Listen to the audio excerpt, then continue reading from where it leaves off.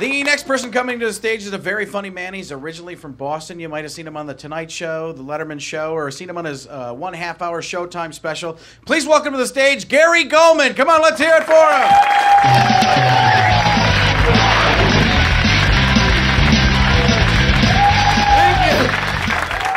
Thanks, everyone. Thanks. You ever drive by one of those things on the side of the highway that tell you how fast you're going? You know those things? Do you pay attention to them, man? I gotta be honest with you, I stopped paying attention to them when I discovered a similar gadget in my dashboard. Yeah, I don't need a second opinion. Thanks. Thanks. I'm gonna go with my onboard speed-telling machine. Thank you very much for the heads up. Some people slow down at those things. They slam on the brakes. You don't have to slow down at those things. They're just a sign. It's just a sign. It can't chase you. Don't slow down. You think I slow down? I don't slow down. I speed up and set the high score. A stupid invention that is. You know what another bad invention is? The thing that puts out a candle for you. The candle snuffer. Oh, thank God. Thank God. Finally a practical way to put out a candle. Oh, thank God. Remember the old method? All those years of... Oh, how did we overcome it? Then there's some inventions that are good inventions, but you're like, well, where the hell has that been? The self-adhesive postage stamp? We had space shuttles before we had self-adhesive postage stamps. Space shuttle technology, self-adhesive postage stamp technology, neck and neck for a while. Space shuttles won. What, was the post office sitting on this technology?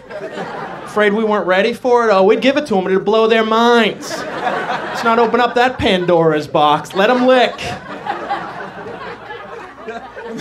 Then when they came out with them, they were so proud of themselves. They had a sign, a poster at the post office that said, "Congratulate us on our self-adhesive postage stamps." Oh yeah, congratulations, post office. Way to invent the sticker. Yeah, we've had stickers. Every banana I've ever eaten has had a sticker on it. Took you 500 years to catch up to Chiquita.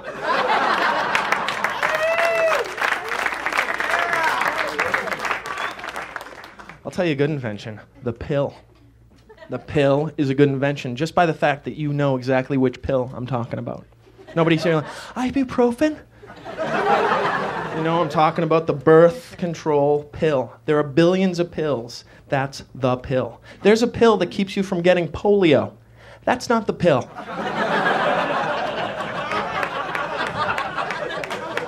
This one will save your life. No, this one you don't have to wear a condom with this one. That's the pill.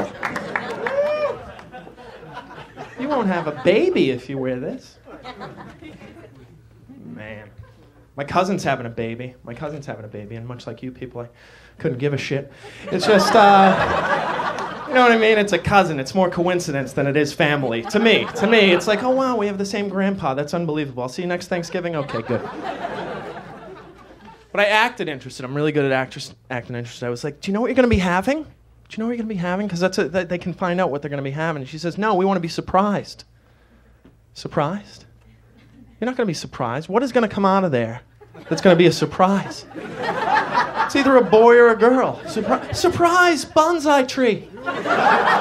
Surprise, chicken wings. Oh my gosh. Are you as surprised as I am? No, it's either a boy or a girl. It's 50-50. 50-50. You ever flipped a coin and been shocked?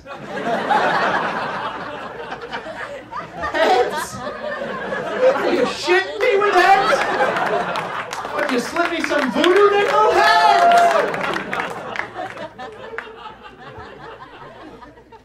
Oh my gosh, so how tall am I? That's a good question.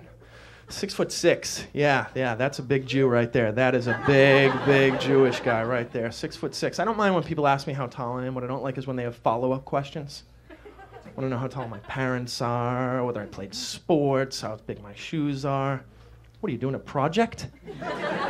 No, and the worst one is, how tall are your parents? Because my dad is 5'7", my mom is 5'3", and when people find that out, they always say the same thing. They always say, how tall is the milkman? Yeah, that's funny. Milkman. Yeah, first of all, what year is this?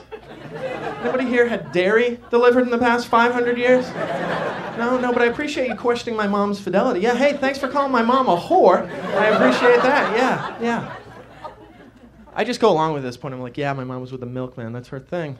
That's her fetish, yeah. She only dates guys with occupations that no longer exist. That's her thing. She dated the milkman for a while. Before that, she was involved with the cobbler, the chimney sweep, chim chiroo, the town crier, hear ye, hear ye. She dated the blacksmith for a fortnight, only a fortnight. She even dated the muffin man. Do you know the muffin man? Yes, the muffin man on Drury Lane is where that sordid affair took place. Do you play sports? That's what people always want to know. Do I play sports? I played sports. I played football. I love football to this day. The only thing I don't understand, the cheerleaders. Are their cheers helping anybody?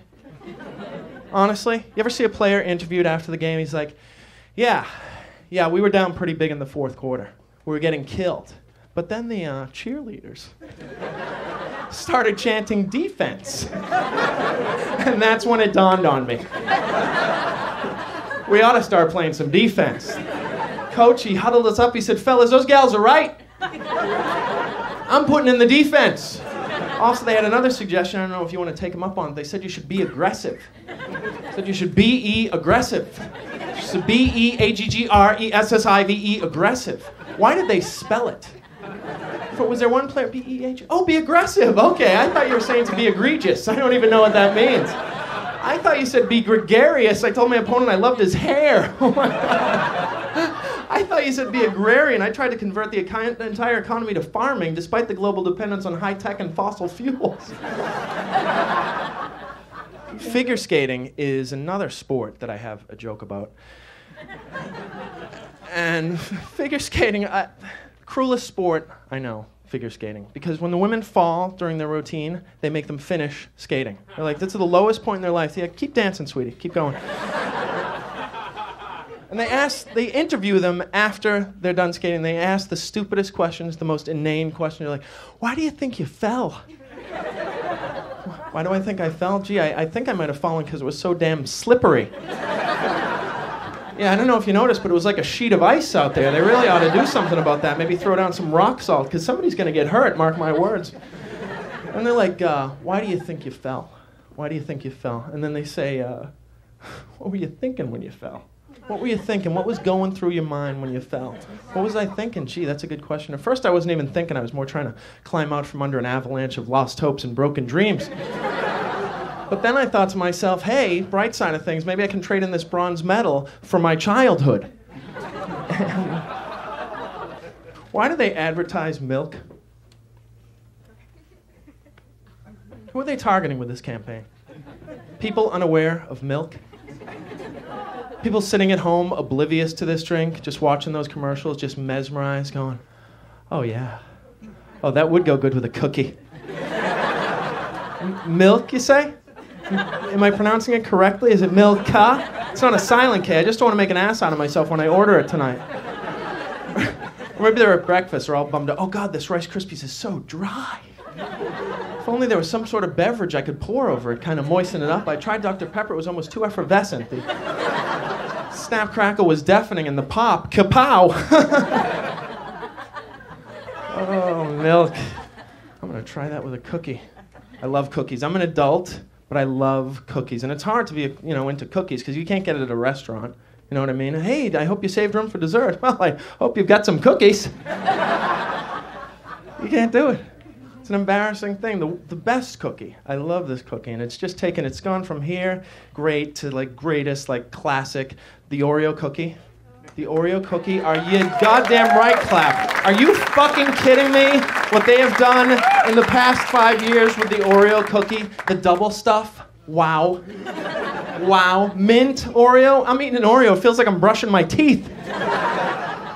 Peanut butter in the middle of an Oreo cookie? Peanut butter? Wow, wow, that's so cocky because it's like they're saying in Nutter Butter, we got it. We know what we're doing. We're Oreo. I think we know how to do cookies. But we admire what you did with the peanut-shaped cookie. That's cute.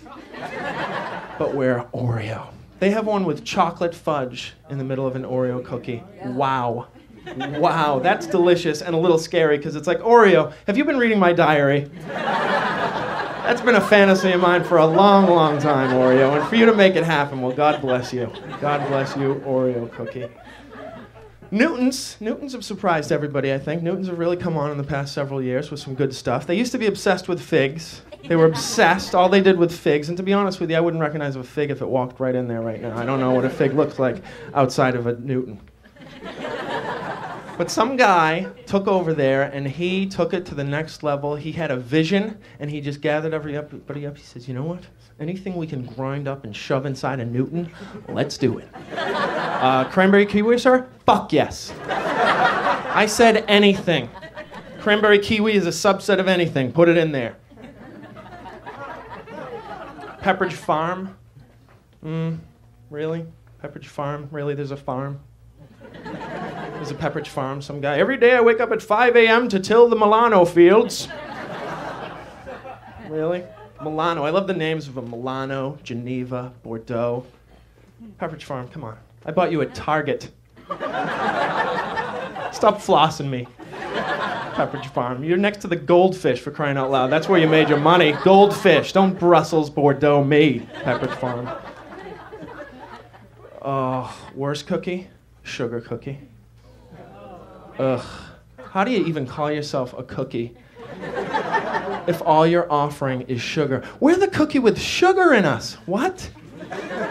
Let me tell you something, sugar cookie, is it? Yeah. Last Halloween, Oreo had orange filling.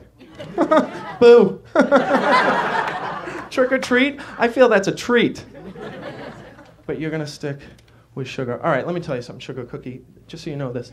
Every cookie is a sugar cookie. A cookie without sugar is a cracker.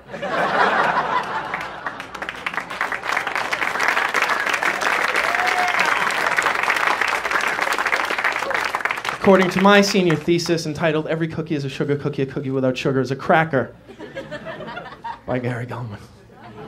Nah, that's what's funny. I studied zoology, let's say.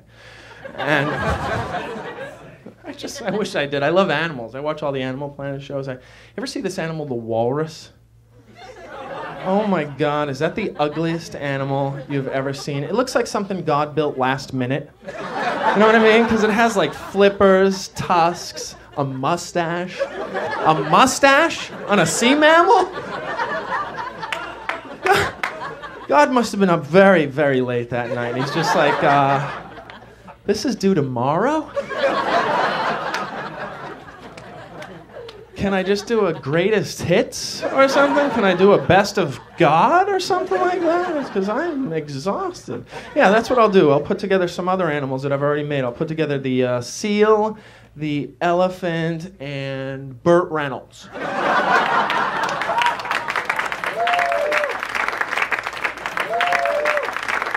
The coolest animal, but it's extinct, and I wish we had him now, the woolly mammoth. That is a great looking, big furry elephant with the tusks and everything. That is a great looking animal. Oh my God. But do we really need the woolly at this point? In 2003, are people going to be confused if you just say you saw a mammoth? I saw a mammoth. Mammoth? It's a little vague. What type of mammoth? Oh, the woolly. Yes, the woolly. That is a majestic beast. I thought you were talking about the corduroy mammoth, which of course died out a long time ago because the hunters could always hear it coming.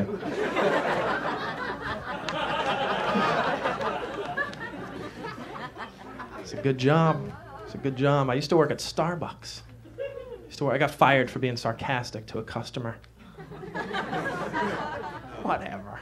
The guy was mad because I wasn't making his latte fast enough, so he got very angry at me, and he says, he says, forget about the coffee. I don't even want the coffee anymore. Just give me my bread back.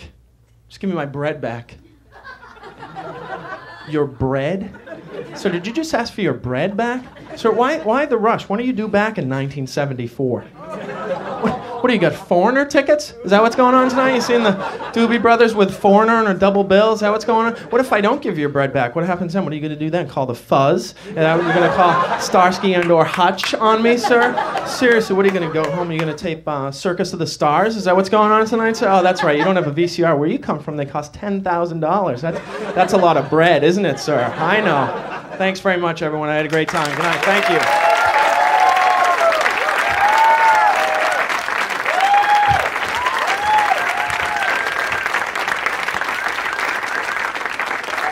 Keep it going for Gary Gulman!